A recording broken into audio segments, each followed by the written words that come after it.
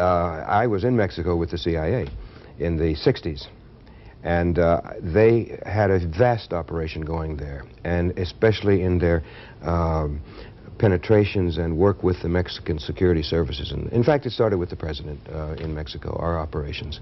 A very close relationship with 3 successive presidents, Lopez Mateos, Diaz Ordaz. When it comes to Mexico and this Zapatista movement, there's not a doubt in my mind that they're in Chiapas. They've been there since day one, I'm sure. The National Intelligence Service, known as SIN, which the CIA established in 86 or 87 as a national service to be used against the narcotics trade coming through Haiti and the Caribbean and that area, which in fact turned into a narcotics dealing organization, as they always do, or often do. Afghanistan is not an Arab country, but they had a lot of volunteers, Islamic fundamentalists from the Arab countries, who went as volunteers to fight. In Afghanistan, they were volunteers from Algeria, from Morocco, from all of North Africa, Egypt too, Sudan, and other Arab countries, and they went there as volunteers, and they fought. First, they were trained in how to handle the weapons and so forth in these camps provided by the CIA. And then they saw action on the front lines. Well, when it was over, they're called Afghanis in their home countries because they'd gone off as volunteers, even though they're from Arab countries. So these Afghanis, so-called Afghanis, they went back and then they started to foment fundamentalist revolution in their own country. So you see what's happening in Egypt or in Algeria right now. This Algerian civil war has taken 35,000 lives, they say. But this is being run, and some of the main forces there have served in Afghanistan with the meal ticket from the CIA and the training and so forth. Same thing in Egypt with the so-called Islamic group there. And of these people who were tried in New York on the 2 cases, you know, one the World Trade Center bombing and the other the conspiracy trial for the tunnels in the, I think half of those were trained in Afghanistan. Phil Agee was a CIA officer for 12 years, serving mainly in Latin America. He quit the agency and wrote his bestseller, Inside the Company. He will share his experiences and insights with us right now on Alternative Views.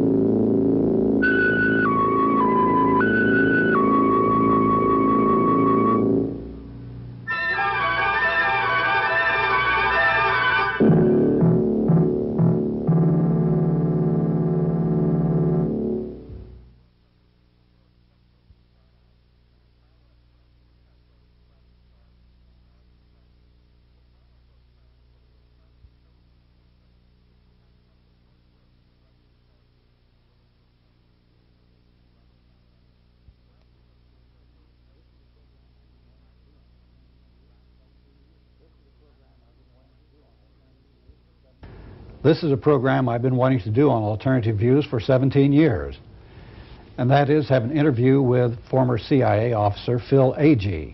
Now, we have had some programs with Phil that you have seen, some speeches that he has given that we've had copies of and have presented them to you, and on the documentary on company business, but this is our first chance to actually talk with him in person. Phil was in the CIA for 12 years and then quit after he saw what the CIA was actually doing, all the terrible things doing in the areas where he was working, particularly in Ecuador, Mexico, and Uruguay.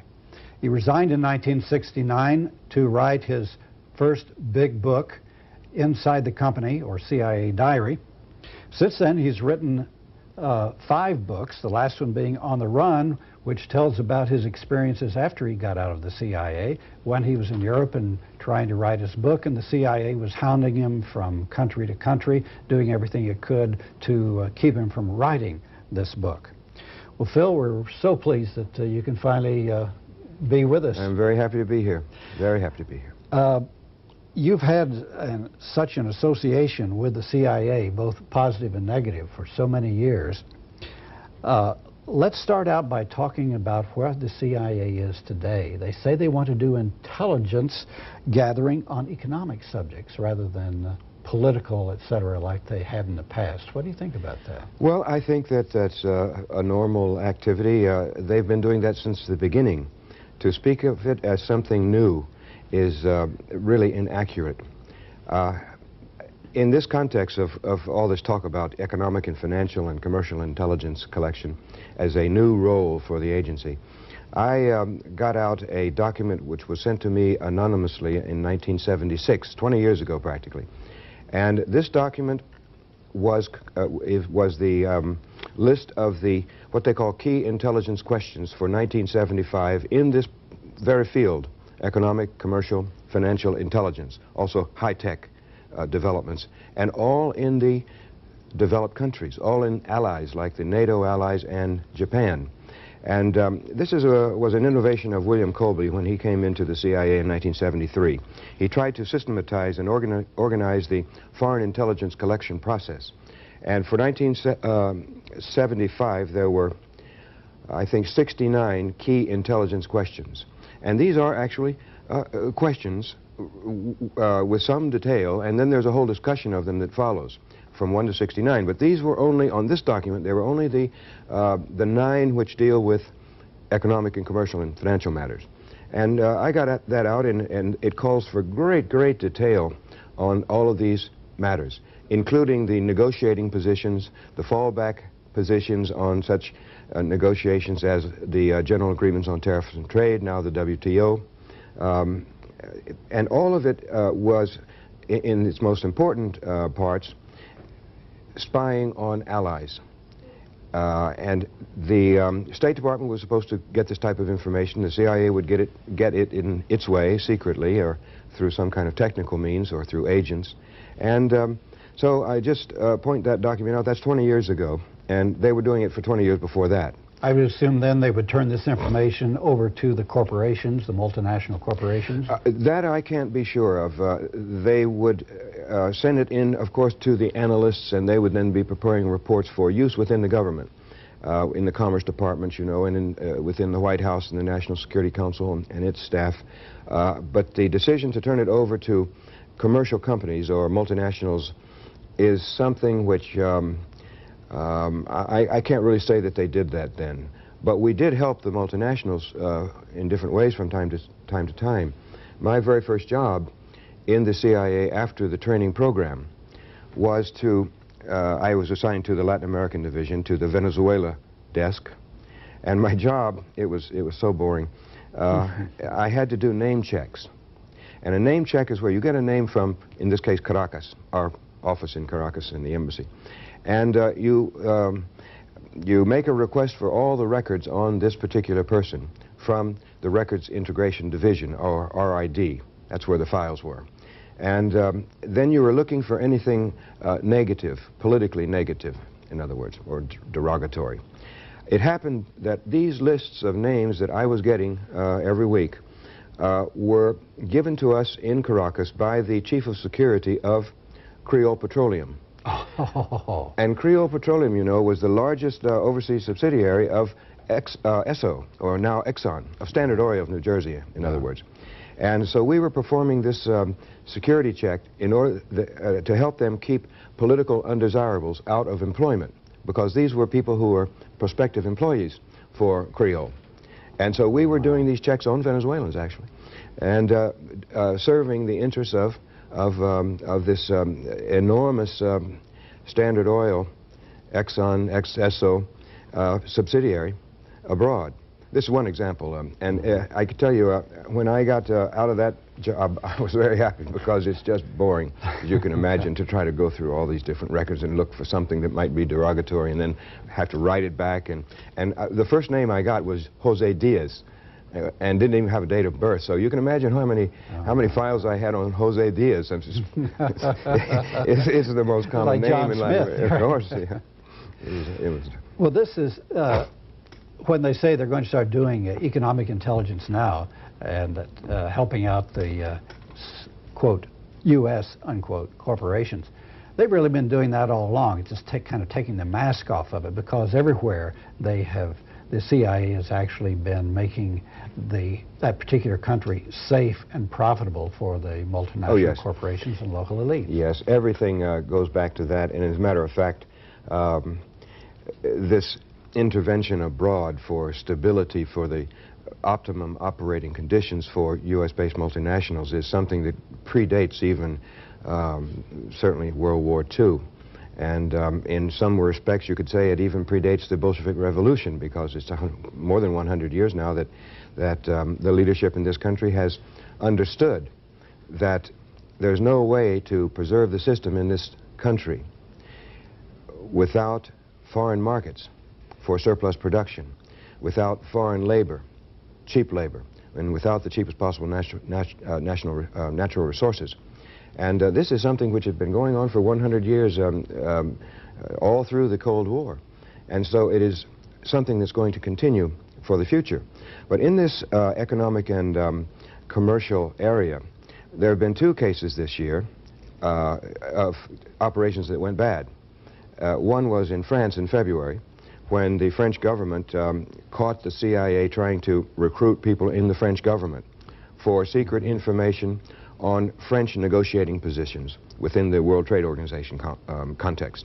And they ordered 5 CIA people out of the country. That was the news at that time in February. 4 of them, including the chief of station, were in the embassy undercover as diplomats, you know. And then there was a 5th one, a woman who was outside the embassy. She was under some non-official cover.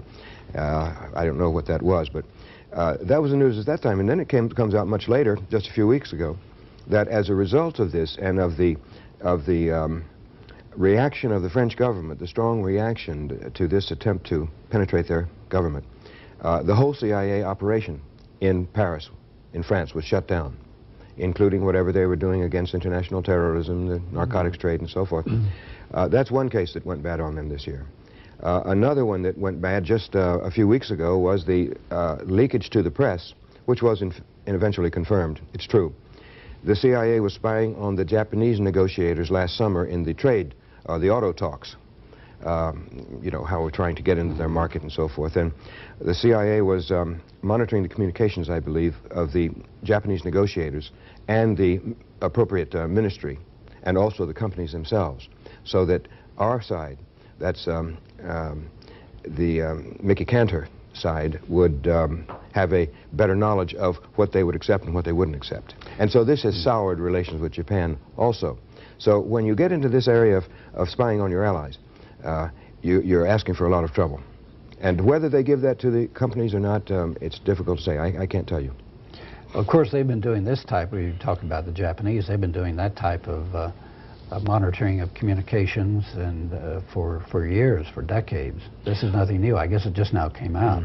Yes, and as I mentioned, it goes back at least 20 years, and then 20 years before that. But one area that ought not to be forgotten is Cuba, because there is a 35-year economic blockade going against Cuba still. And there are those people who are trying to intensify this and broaden it still more now. The CIA, without the slightest doubt, has the requirement in every country to report on any possible trade deals that Cuba may be interested in making, or investment in Cuba now that the country has opened up. And the CIA has got to collect this information so that measures can be taken to sabotage these possible deals of interest and benefit to Cuba. I was there last year, and I was in a meeting being addressed by Roberto Robaina. He is the foreign minister, very young, hip guy. And he was telling us that of every 10 possible deals they have for investment in Cuba or for trade, and the United States is able to squash 9. And so they know perfectly well that every move they make as they go around the world in trade negotiations or in seeking investment for whatever in Cuba, they are being followed and watched under a microscope, so that some measure can be taken. It could be the ambassador with the local government. It could be any way they can approach the person and put the pressure on. There's a good example of this, for example. The Soviets built a large petroleum refinery very near Cienfuegos, which is the main city on the south coast. This was never put into operation before the collapse of the Soviet Union, and then there was a diminution in trade, and the Cubans finally convinced or made a deal with the Ecuadorians, which are one of the principal exporting countries, and they were to bring the petroleum from Ecuador to Cuba to this refinery, refine the products, and re-export, leaving behind a certain amount of production to pay for the use of the refinery. This was going to be a great deal for Cuba because they have an energy crisis that's terrible. The United States was able to put the fist down on Ecuador, and it fell through. So the Cubans made a deal with the Venezuelans, because eventually, you know, they nationalized Creole and it's all a national industry now. The Venezuelans then were going to bring the petroleum to this refinery and re-export, leaving surplus production behind for the Cubans. The same thing happened. Bang. The Venezuelans had to withdraw. So the Cubans went to the Mexicans, and the Mexicans resisted. And now they are putting it into operation. So it's not hopeless, but you see how the United States is going around in these areas of economics and of trade and of commerce and finance to try to make the Cuban people suffer as much as they can.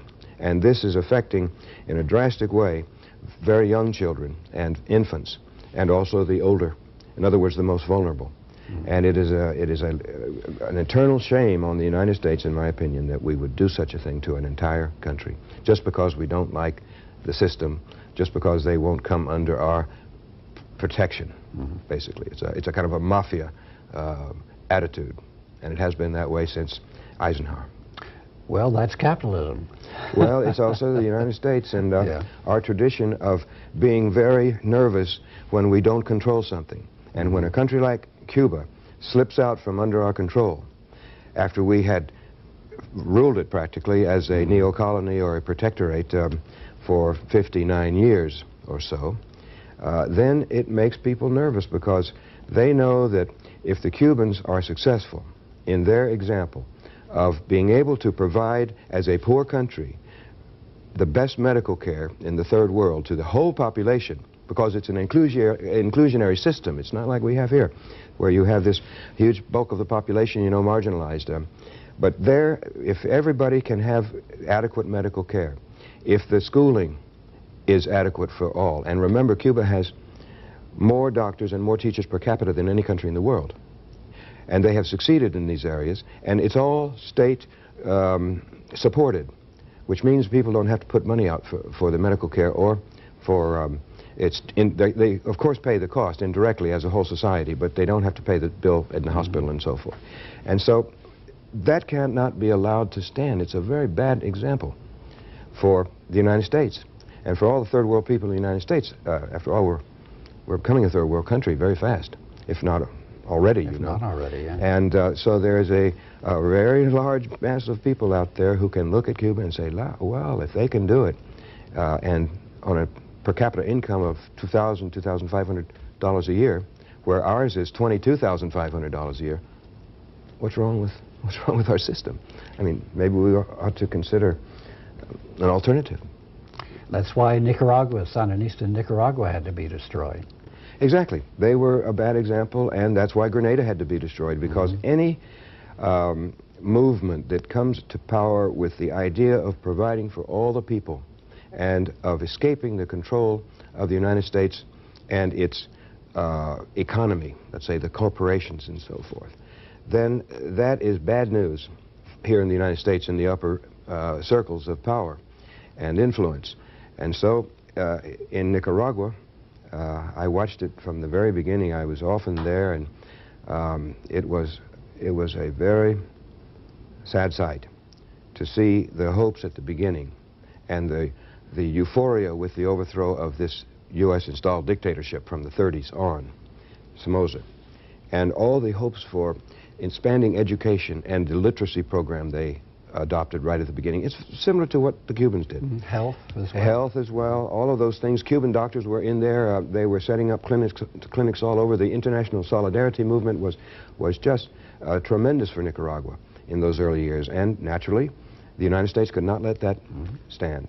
And the economic system was working. They had the highest, greatest expansion of their gross national product of any country in the Western Hemisphere at that time. That's right. That was in the early years. But then, you know, the CIA started to reorganize using Argentine military officers who had worked in this really. It's hard to find words for the Argentines, you know, in the 70s, the dirty war there. But these military people from Argentina were taken by the CIA, put to work in Honduras, reorganizing the remnants of the Somoza National Guard. And then it became a huge terrorist operation. And as a matter of fact, by the end, when the killing was stopping in the late 1980s, they had killed something like 35,000 people. And that's 1% of the population of Nicaragua. The comparable figure for the United States would be, what, 2.5 million people killed over an 8-9-year period. I mean, that's more than were killed in all the wars that the United States ever fought. I checked it out once. And it would be a catastrophe. Can you imagine if something happened to this country where 2.5 million people were killed? Well, it means in Nicaragua there's not a family that was untouched. I mean, and they have a huge number of amputees now in Nicaragua, and a very large program for getting prosthetics for these people because of the landmines that the Contras put around. And they still haven't gotten them all out of the ground. Same thing happened in Angola. Exactly. Angola's got the very same problem. You know, it's where the CIA goes. If it happens in one place, it's going to happen in another. The CIA more or less intimates that, well, they're out of the covert action business anymore. But I read recently where they're down in Chiapas helping the government fight the rebels there. There's not a doubt in my mind that they're in Chiapas. They've been there since day one, I'm sure. And Mexico is just too important to the United States to leave it to the Mexicans. You know what I mean? And I was in Mexico with the CIA in the 60s.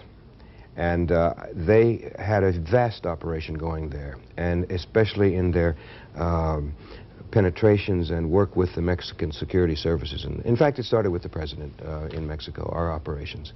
A very close relationship with 3 successive presidents, Lopez Mateos, Diaz Ordaz.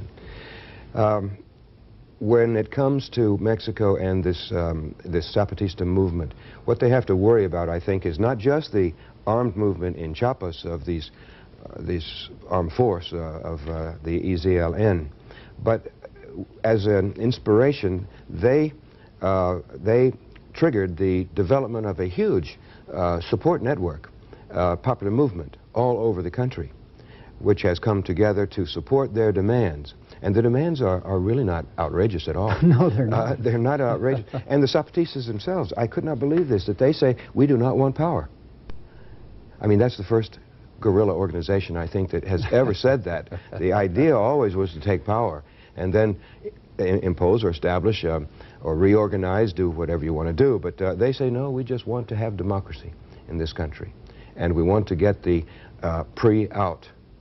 And the PRI is, of course, so unpopular now. It's carrying on through its patronage system, you know, that's been in power for a long time.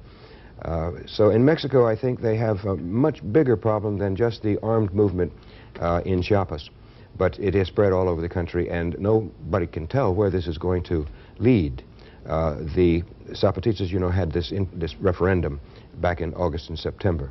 And they had it not only in Mexico. This was a referendum on a number of questions, on the direction in which the people would like to see the country move and how they would like to see the Zapatistas themselves develop.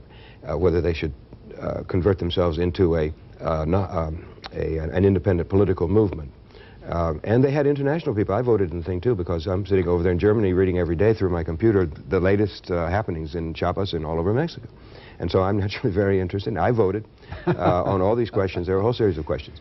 And people, I think they had 80 or 100,000 people outside Mexico who took part in this referendum.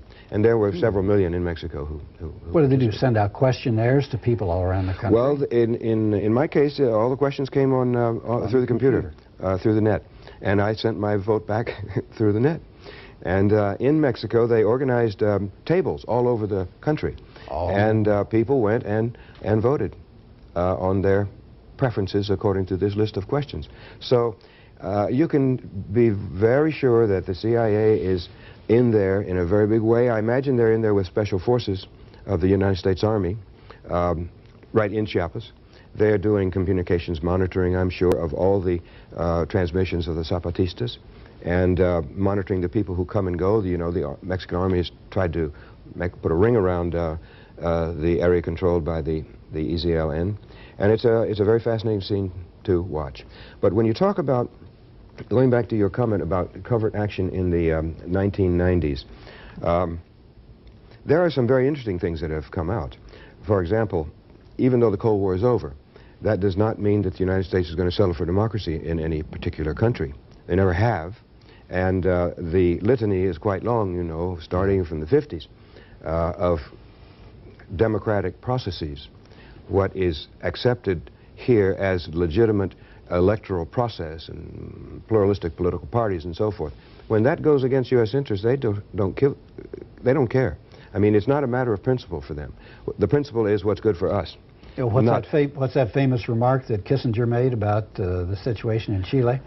That, oh, we shouldn't stand by because of the irresponsibility of the Chilean people. And at the same time, then Nixon was telling the CIA to make the Chilean economy scream. Yeah. But what has happened now in the 1990s is that in 1990, Bulgaria, the Bulgarian Communist Party, the former communists, they renamed themselves as the Bulgarian Socialist Party. And they won the 1990 elections in the sense that they took 211 of the 400 seats in the parliament. Do you think that the United States accepted that? All these international observers were there from Western Europe and other places, and they all said this was absolutely free and fair. There was no fraud at all that we could detect. But the United States didn't accept that.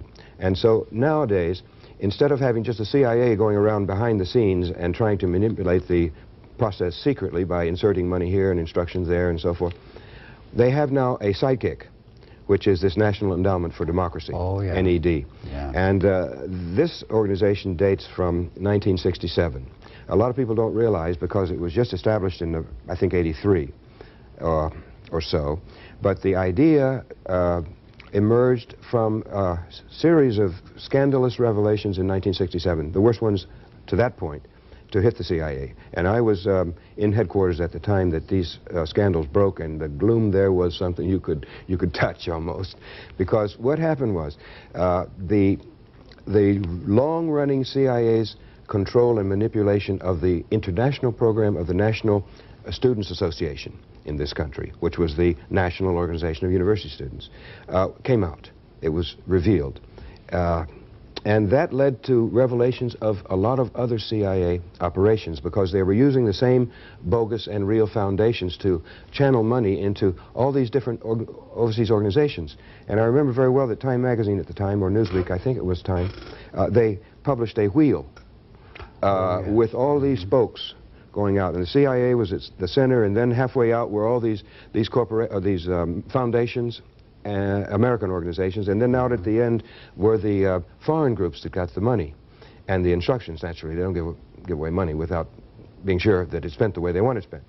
And so this was a catastrophe for the CIA. And the next month or the month after that, this started in February of '67, and then by April, I think it was, Dante Fachel, the congressman from Florida, was proposing the establishment of an open system to finance these overseas organizations. And we're talking about some government organizations abroad, some political parties, some media organizations, youth organizations and student organizations, all these kinds of so-called pluralist organizations, when in fact they weren't really free organizations, because to the degree that they take money and instructions from the CIA, to that degree they're not free at all, right? But anyway, Fachel came up with this idea, but it didn't go anywhere, because the so-called consensus between the two parties had broken down over Vietnam. And so it wasn't until the early '80s, when Reagan made his speech in the House of Commons about the democracy project worldwide, that this began to take on steam again. And finally, they decided to copy the German example. Each of the major German political parties has a foundation which is financed by the German government. before it was West Germany, now the whole country. And, for example, the Friedrich Ebert Stiftung is the SPD, or the Social Democratic Party's foundation. And they finance projects all over the place, and for years in the 50s and 60s, and I would guess even into the 70s. In fact, I know into the 70s and even to the early 80s, the CIA was channeling money through these German foundations abroad. For example, some money, a lot of money, I think it was $1 million or more, but I'm a little hazy on the amount. But anyway, it went through it was CIA money which went through the Konrad Adenauer Stiftung. That's the Christian Democratic Union. It went from there to IVEPO, which is a foundation of the COPE, the Christian Democrats in Venezuela. Oh. And from there, it went to the Christian Democrats in El Salvador, to Duarte, for use in the elections. I've forgotten which year, maybe '84 or something like that. And it was traced. Some journalists did this. And so that is the way they would use these German foundations in the past. So now we've got our own. We don't have to use the Germans unless we really want to anymore. Because in 1984, we established this National Endowment for Democracy, which is nothing but a mega conduit. And the millions or the tens of millions that are set aside for the meddling in the internal affairs of other countries goes to this conduit. It's like a bank account or something, but they have a board of directors and they do reports and stuff like that. But then it goes from there to one of 4 private foundations. One of the Democratic Party, 1 the Republican Party, or 2, 3 the AFL-CIO, and 4 the U.S. Chamber of Commerce. These groups then pass it out to recipients in foreign countries. And in the Nicaraguan elections of 1990, I believe the figure was something like 12.5 million that went from the National Endowment for Democracy through these conduits to the UNO political movement there. It was the party, the coalition, you know, of UNO, which is the most ungodly coalition you can ever imagine. Everything from communists all the way to Somocistas. That's right. And then they had a trade union front, which also received money. And then they had the Civic Association. Civic Association, I think they call it Via Civica there. That's an old technique of the CIA. Is to establish a type of civic organization which will be involved in monitoring elections and things like that. And the first one that I know of was NAMFREL in the Philippines. They established that one around 1950-51 as part of the counterinsurgency against the Huks, the guerrilla movement of the time, because we wanted to have a vehicle for electing our man president of the Philippines. And we did it through this organization, NAMFREL. NAMFREL stands for National Association for Free Elections, I think. Free. And, yeah, free elections, when we were financing the whole thing. And NAMFREL was very successful. And our man, Ramon Magsaysay, was elected president, I think it was 52, 53. And unfortunately, he was killed in a plane crash, 57. And so then we switched to Marcos and various other people like that. But NAMFREL never faded away. And in 1986, remember the elections of 1986, which Marcos tried to steal? Well, NAMFREL was alive and well, and they were the ones who denounced the fraud by Marcos. And they then inspired the movement of People Power, which forced him to resign and brought Cory Aquino in as president. So NAMFREL was alive and well. They tried to copy it in Panama. They sent the president of the Chamber of Commerce in the early 80s, or 84 or there, more or less, in preparation for the 87 elections, I think it was. They sent him out to Panama to study the way NAMFREL worked. So he could come back to Panama and establish another one there. And so he did. In Panama, it was called Cruzada Cívica, or Civic Crusade. And this was what was used against the Noriega forces in the streets. It became what they call Rabi Blanca there. You know, the upper-class white people in Panama. It was one of those organizations. But they did take to the streets, and you can remember the pictures on the covers of the magazines, you know, when they had the riots, and Noriega was not overthrown then. But they tried everything in Panama. The CIA was running candidates of its own all through the 1980s, trying to get Noriega out. Maybe not all through the 80s. No, his utility ended about 86, 87. Because he was working with the CIA. Yes, and yes, it was important for the Contra operation in Nicaragua. But by 87, everybody knew that the Contras were not going to do anything. They weren't going anywhere militarily. And Noriega's importance was in allowing Panama to be used for training them and also for resupply. But that was over by '87, and that's when the efforts began to get him aside, leading to the invasion in '89. But they were up to here in Panamanian politics, and I'm sure they are, using these different types of organizations. So the covert action operations go on. And as a matter of fact, not only in Bulgaria did they overturn this government. I didn't even finish that story, but what happened is all this money from National Endowment for Democracy went in, and they fomented student strikes and demonstrations, trade union strikes, massive street protests, and not only was the money put in by the National Endowment for Democracy, but also Paul Weyrich's Free Congress Foundation all got involved. And this is part of the Christian right, you know. He's the man who runs all these different organizations out of the same address in Washington, D.C. And this Free Congress Foundation also got going in there, I guess in coordination with what the CIA was doing, what NED was doing, and so forth. And so the elections were in June. The communists had, or the former communists had won. By the end of November, they were out because they made the country ungovernable. 1991, they did the same thing in Albania. They had elections there. Free, fair, no fraud. Former communists won. The United States got in there through these different organizations and the CIA, naturally, and they made Albania ungovernable. Chile, same thing. Chile, same thing. Brazil in the early '60s, same thing. We were doing the same thing when I was in Ecuador. In fact, we had 2 coups, 2 unconstitutional changes of government when I was there, and they were largely due to what we were doing. And by the time I left, after 3 years, we had what we wanted, a 4-man military dictatorship that was carrying on a very strong repression against the left. What's the situation in Haiti now? That's a little bit different situation than, say, Nicaragua was. Well, Haiti is another example of 1990s operations. Aristide, you know, elected with 2/3 of the vote in 1990, takes office in early 1991. He's thrown out in September.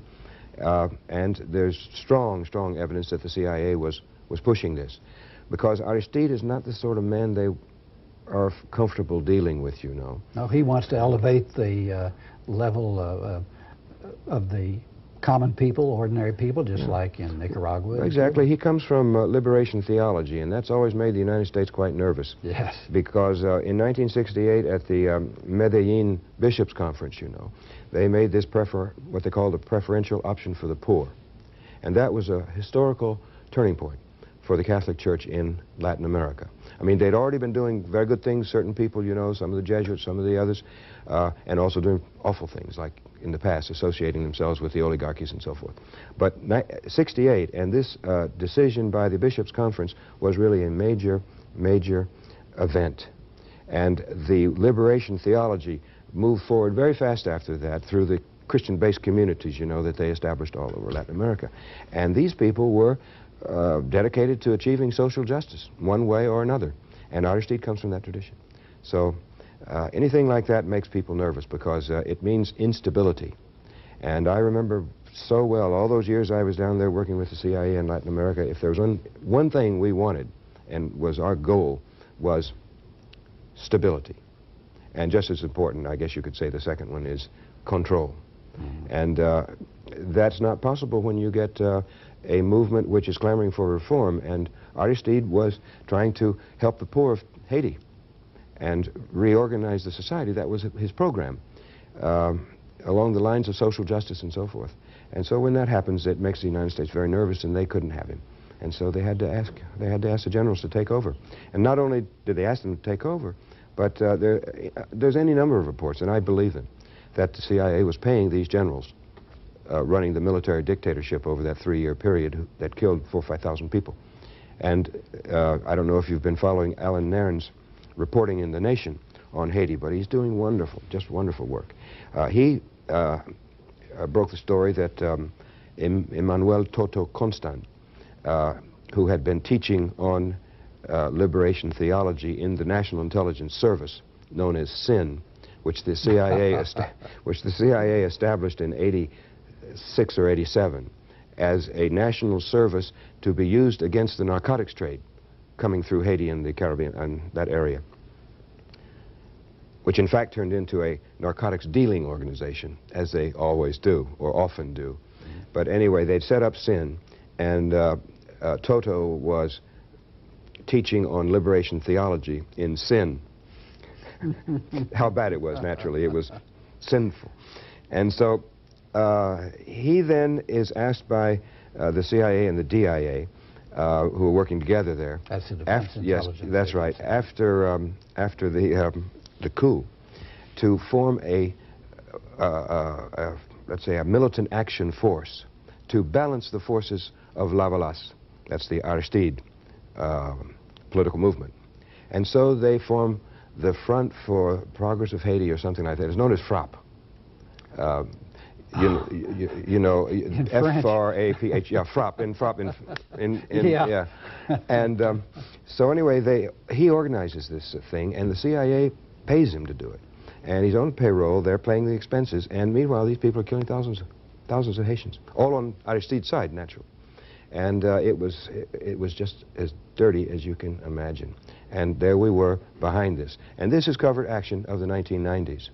I mean, it's not like rigging an election or something. It's worse than that in terms of human cost. And all this has come out thanks to the digging of Alan Nairn and the publication of his findings in The Nation magazine. So Haiti is one of those countries which the United States, you know, it's like the rotten apple theory, you know. Noam Chomsky talks about this all the time, you know. If you get one rotten apple in the barrel, you know it's going to spread to all the others. And so that's why they can't even allow a Haiti, as miserable as the country is, terrible, to reorganize for social justice. It's just, well, another eternal shame on the United States, I guess. But now that Aristide is back in, they're probably doing everything they can to defeat his forces, and it's not working, because in the elections that just were held, his party or his organization won the parliament going away. They are in control of parliament now, and there will be a presidential election coming up, perhaps. Nobody seems to know, because there's a possibility that he might take his extra 3 years, you know, and stay on. So the decision hasn't been made yet. But I think the CIA is going to stay in there in Haiti. They're going to stay in Mexico. They're going to do what they always did. Communism never really was the problem, you know. No. It was never the problem in Cuba. It did become a problem when the United States, the Eisenhower administration, decided to overthrow the revolution and turn the clock back to the Batista days. It did become a problem because then the Soviets got in there. They got a base, and they got troops and missile crisis and all that. But that was in reaction. That was all in reaction to the United States' aggression towards Cuba. And our installing missiles all over the world aimed at the Soviet Union. So I think that in the 1990s and beyond, we are going to see a lot more of this stuff that we've known in the past. And one of the main reasons is that the United States is imposing this so-called neoliberal economic project. And that is also goes under different names like free market and so forth. But it results without fail, and it's imposed by the IMF, you know, and by the United States bilaterally, and World Bank and all of these organizations, WTO, World Trade Organization now. And it is imposed, and it means in every single case the marginalization of a great mass of the society in a foreign country. These are, could be 10, 20, 40% of the population who are redundant. They're not needed, they're superfluous, because the industry that develops and all the economic development leaves these people aside, just like that is happening now in the United States, and is one of the reasons why the extreme right movement in the United States is growing so fast. But that means that there's going to be resistance. And there will be people out there organizing, like the Zapatistas, for example, and others in Mexico, organizing to resist. And that means that there's a role for the CIA, just like there was when guerrillas were operating in Bolivia or wherever. There's a role for the CIA to collect intelligence on them, to penetrate them, divide, weaken, and destroy these forces. And so we're going to see this, I think, just like in the past. The communist menace was a bogey anyway in Latin America and lots of other places. And just look at what has happened with the communist countries. Take China, big trading partner now. Vietnam, They're getting in there to try to tap that 78 million person market. And they'll be doing it eventually with Cuba. But Cuba is special. They don't want to lose the idea of control in Cuba. And you have these Cuban exiles here, the Jorge Masas of the day, who want to go in there and run the country. Take the Burger King and the McDonald's franchises. And everywhere they go, you just tick off a list of these countries that have been subjected to CIA covert actions, and you can just see the trail of blood and just horrible things that have happened to the people and the economy. You look at Nicaragua, El Salvador, Guatemala, Haiti, Vietnam, Afghanistan. Oh, Afghanistan. Afghanistan is absolute chaos mess. The what you'd call in Spanish secuela, the aftermath of the Afghan intervention is still going on today. You read about it in the paper every single day, and the numbers of people there have been killed are astronomical. The numbers of refugees is way up there in the millions, and all because of a movement which took control in the country back in the 80s, and which was going to modernize Afghanistan. They were going to change the status of women, who until that time were men's chattels. They were going to educate women to read and write. And Afghanistan at that time was living in the past, with just a few core sectors, you know, which had the education in the West and so forth.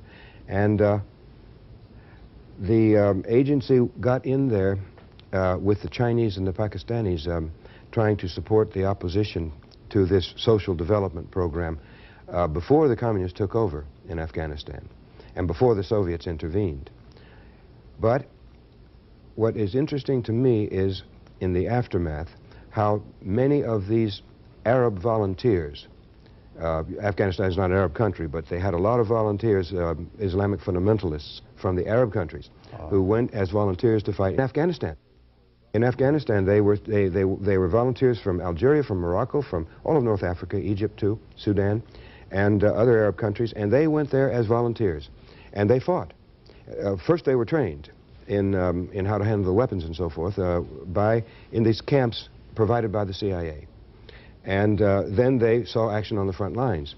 Well, when it was over, they're called Afghanis in their home countries because they'd gone off as volunteers, even though they're from Arab countries. So these Afghanis, so-called Afghanis, they went back and then they started to foment fundamentalist revolution in their own country. So you see what's happening in Egypt or in Algeria right now. This Algerian civil war has taken 35,000 lives, they say.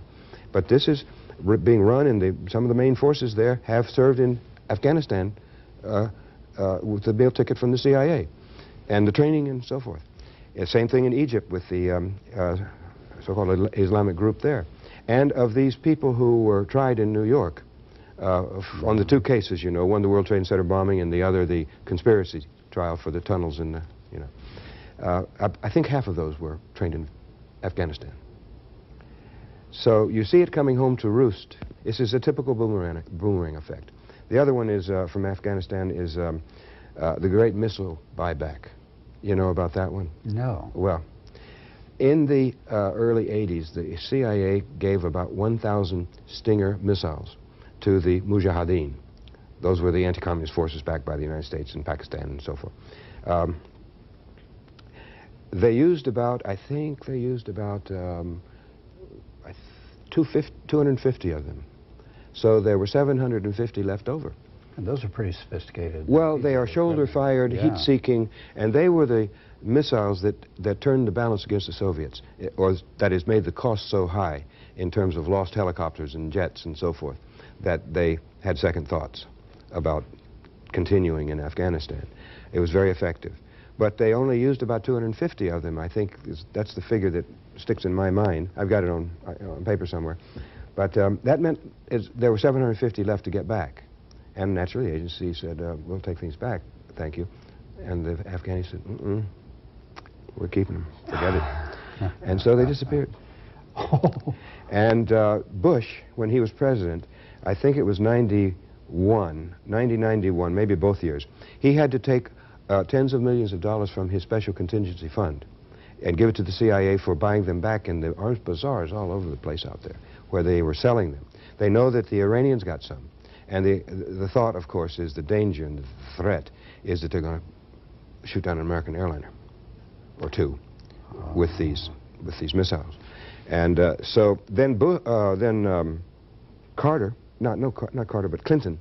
I'm getting my presidents mixed up.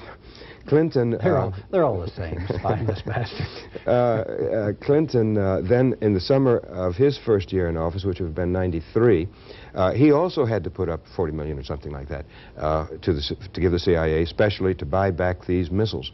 And I haven't read yet how many they've been able to buy back, but they've got their people running around from one market to another, trying to get in as many as possible. And that's the sort of thing you run into when you get involved with these kinds of people. I don't think they'll ever probably get them all back, because some are in the hands of the Iranians. But if they were so naive as to think they could go to these mujahideen in Afghanistan, hi fellas, we'll take the missiles back, would you please? As a final question, people say, well, we need the CIA. Other people say we don't need the CIA. Some people say, well, the CIA should be disbanded because its hands are so bloody, but we do need to replace it with something else. What's your opinion on the need for an intelligence agency? Well, first let me say that there are committees on different levels looking into the current and future role of the whole United States intelligence community, because there's something like 12 organizations, of which the CIA is only one. And they spend $28 billion, I think, is the accepted figure for the overall community budget, of which the CIA gets about $3 billion. And so there's a lot of money involved, and there is a joint White House Senate committee, which Les Aspin was heading until he died. They are to report in the coming months. I think the House of Representatives has another committee going on it. Groups outside government, like the 20th Century Fund, are also making their own studies, think tanks, in other words. And so it's a period of transition, and they are trying to come up with what the structure and the missions of the intelligence organizations should be. And I think it's realistic to say that, yes, we do need an intelligence service of some sort. There are legitimate targets out there which have to be taken into account. I'm thinking of international terrorism, I'm thinking of the international narcotics trade, I'm thinking of the problem of the proliferation of nuclear weapons and chemical and biological weapons of mass destruction, in other words, and others. So I think that there is certainly a need for an intelligence service and organization, no matter what you call it. It doesn't have to be called the CIA. And the Moynihan plan of dividing the CIA between the Pentagon and the State Department, that still could be a solution, but we'll still have to have some clandestine collection. And the point all these years has been to use intelligence collection to prevent war, especially by accident or miscalculation. And that was very important with the Soviet standoff, you know. Well, I think that the most important things that should be changed, and I don't have any hope right now of changing these things, but the most egregious activities are the subversion and overthrow of democratically elected civilian governments and their replacement with military dictatorships of the highly repressive type that institutionalize torture and disappear people and so forth. That is one thing that we should really try to eliminate, because it's a disgrace on the United States. The CIA's support to murderous security services around the world is another area that really should be looked into. And these most recent revelations on Guatemala and the CIA connections with the murderers of the American Michael Devine and the husband of Jennifer Harbury, the American lawyer, that is indication that these types of support to these security services continuing. And it was happening from the 50s on. I was involved in those activities myself in the 60s. Those have got to be stopped. And then I would say the third area that really should be looked into is the general area of covert intervention in the affairs of other countries. And not just to overthrow, but to try to control and manipulate their institutions of power, whether it be the press or whether it be women's organizations or whatever. And so this is my wish list. Yeah. But I don't have the slightest hope that it's going to happen, because I think that all of these CIA activities are a product of the domestic system in the United States. And until we change the domestic system in the United States, reordering the power structure here, then these things are going to go on because they are needed by a very few in this country, few and powerful interests. And they relate very closely to the operations of multinationals abroad, U.S.-based multinationals abroad. But it is a period of transition right now in the world at large. It is the largest and the most important period of transition since the late 1940s into the early 50s. It's only a window of opportunity. Decisions are going to be made now about the use of the intelligence services and a lot of other international priorities and domestic priorities in the United States. And I think that everybody who is concerned should be involved in this, but not alone, in concert with others, because an individual, as in the trade union movement, you know, an individual worker has no power at all. He can be fired and replaced at will. But if workers unite and a trade union with strength, then they have power. And the same thing goes in the political scene or cultural scene or whatever else other sector you may speak of. And so that is why it's so important for people to be involved in groups, the group of choice. And there are many activities out there to be engaged in, such as solidarity with Cuba to try to break down that blockade of 35 years, or with Guatemala. So there is something out there for everyone, and we only have ourselves to blame if we don't take action now. On our next Alternative Views, we'll hear the concluding hour of our two-part series of our interview with former CIA officer Phil Agee. We urge you to join us. It's going to be fascinating. But that brings us to the end of this hour of Alternative Views. Frequently hear from viewers who request a list of news publications, which we use on Alternative Views, and also a reading list for U.S. power structure in the mass media. If you would like to have these, send a stamped, self-addressed envelope to the Alternative Information Network, P.O. Box 7279, Austin, Texas 78713. You must send a self-addressed stamped envelope. We would like to acknowledge the assistance of the people that helped us make our program possible. Jamie Otis is making a documentary about the CIA. This film features Phil Agee in it. And Jamie's the one who was the facilitator for getting us our interview with Phil Agee. The Texas Student Television Group provided the facilities and the crew. We really appreciate the help of our director, Steve Kahn. He was assisted by his technical director, Marty Harris. The camera people were Tony Broomer, Sabrina Tubio, and Tommy Kaiser. We also appreciate the help of Don Cooper, who was the escort for Philip Agee. Alternative Views is a production of the Alternative Information Network, P.O. Box 7279, Austin, Texas 78713. So that's our address if you'd like to write to us. And be sure to join us on our next program when we have the concluding hour in our two-part series of an interview with ex-CIA officer Phil Agee. Goodbye.